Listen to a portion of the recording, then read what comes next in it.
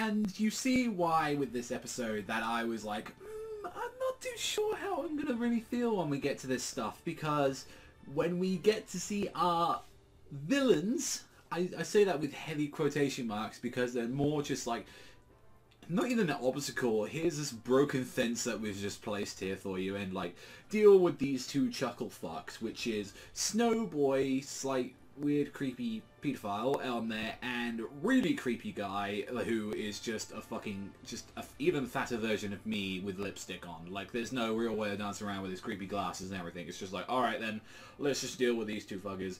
Because Black Clover gives us this, and boy, and I am more happy with when we keep getting to like the next episode preview.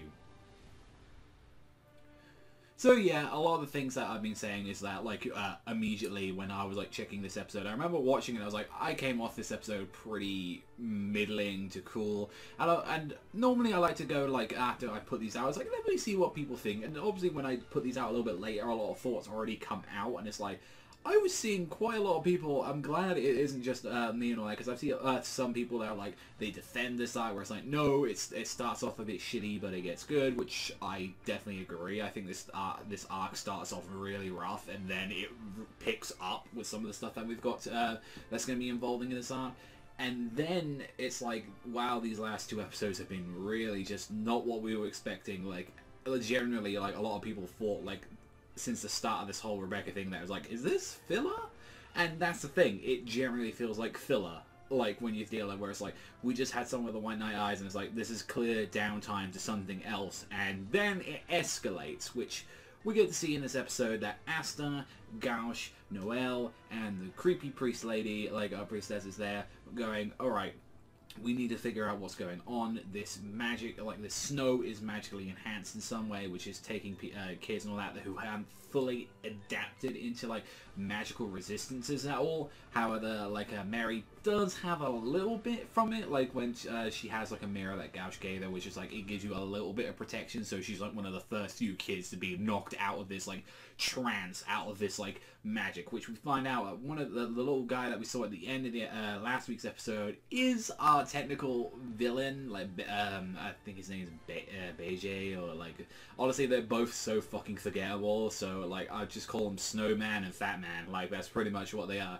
So Snowman is there and he's like, come my little children, you'll be my friends, I'm the Pied Piper. Like clearly like taking inspiration from that. It's like, I'm the Pied Piper, and it's like, look, you're all gonna be my wonderful friends. Mary puts up a little bit of the fuss where it's like, no, this isn't how you make friends, which involves like Asta, Gauche, like Nun Lady, just all jumping in, going there, while Noelle tries to get some assistance from like that Green Mantis motherfucker that keeps going, bah! Like, it's like, no, get people in here now, get Magic Knights. We've got a series, which I don't remember in the manga. I don't remember Noelle calling them up, so it was a nice little bit. It was like, oh, like, okay, Magic, nice to know where they're coming from now, because it's like, we've actually got a communication device just to call these people in, and there's like, no, we need people here now because there's a situation happening at like midnight, which we find out later on what exactly these guys are doing. They are being tasked by someone, we don't know who that is yet, but their task is to get these kids and drain them of their magical powers, which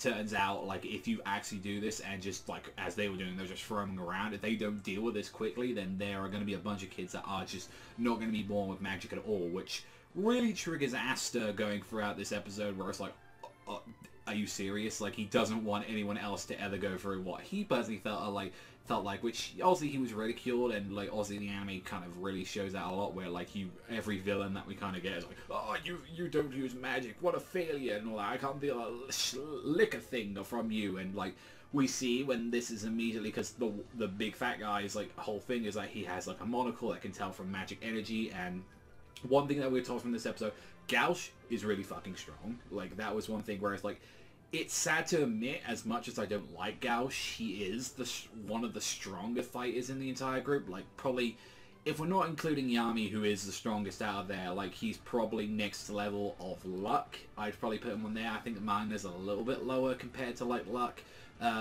which I think he obviously improves later on, that he gets to, like, closer to that level. But, like, obviously, like, their highest people, like, out of magical proportion, not including Asta into this, is Luck, Gauche, and probably after that I'd say either Charmy or Vanessa, like, because they definitely have, but like Vanessa is more of a utility character, and like Charmy is like depending when she wants to actually get serious or not. But it's like no, you can see that it's like he is a serious threat, like he actually can be. He just has one of the worst tropes in anime history just behind him, which is his entire thing where it's like, no, Mary, and it's like, it's the whole I know and I get it. I will say one thing is that wow, this episode really didn't look good. It was stiff. I was seeing fucking still images being moved around and shit like that.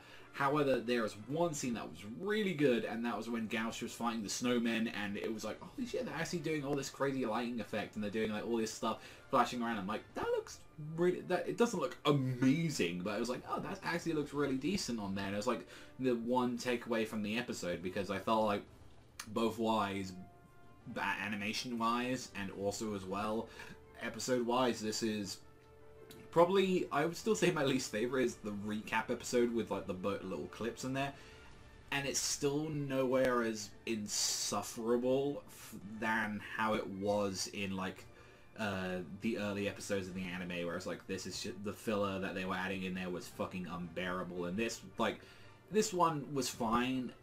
I feel the same way as I did with the manga chapter, where I was like, can we please just get over this right now?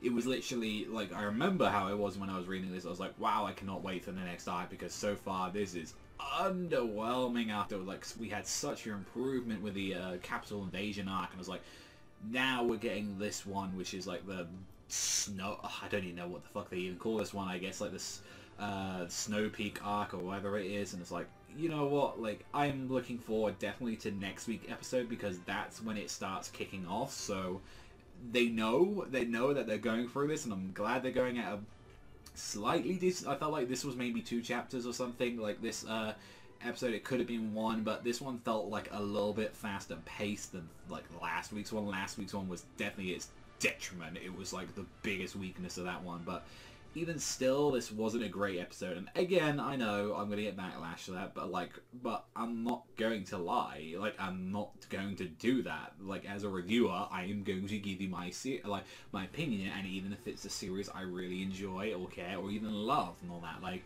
I will still admit to you when I don't like an episode of this show, and I'm going to be doing that right now. I don't like this episode too much. Like, honestly, if it wasn't the fact that this is canon and it kind of leads into something, these would be filler episodes where I'd be like, you could skip them. Like, you could honestly, like, skip them. So, like, it's still at that weird point where it's like, I was kind of hoping that the anime would really brush through, like, I was hoping that at least the past 3 episodes would have been compiled into one. That's honestly how I feel with, like, this, with these episodes, where it's like, I kind of wish they kind of bundled them up a little bit together so we could get this through this quicker, and then next week's episode would be like the 2nd episode of this, and then leading on. It's like, definitely I hope that's not where we're going with Clover, where it's like, no, like, we really want to stretch it down to like make sure that we get to the war, like the war temple, because that's clearly where we're now going to be ending off. So like, yeah, we'll have to wait and see. But let me know what you guys think in the comment section down below. That's all from me. Thanks so much for watching, and I'll see you guys though next time.